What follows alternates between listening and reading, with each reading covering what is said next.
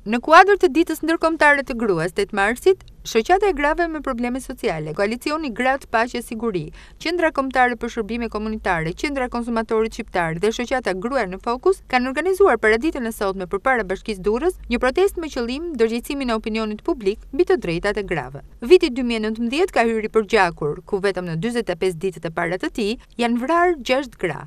Këtë ngjarje përbën një alarm të fortë për të gjithë për sa i përket nivelit të lartë të dhunës dhe abuzimit me të cilën përballen vajzat dhe gratë shqiptare. Avokatja e shoqatës së gruas, Erisilda Shpati, e vuri theksin tek zbatimi i ligjit për të parandaluar akte të tilla.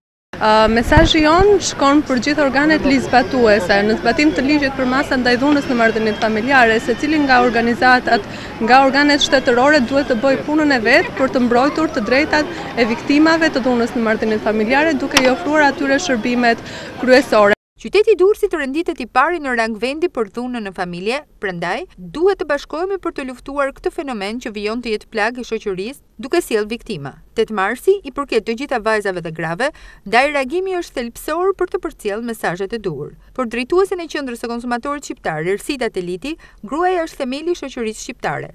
Dhe ajo që do doja që t'japsha një mesazh më të madh është që të edukojmë sa më shumë brezat e rinj dhe veçanërisht gratë për t'u arsimuar dhe njëkohësisht meshkujt të edukohen në lidhje me sjelljen kundrejt gruas.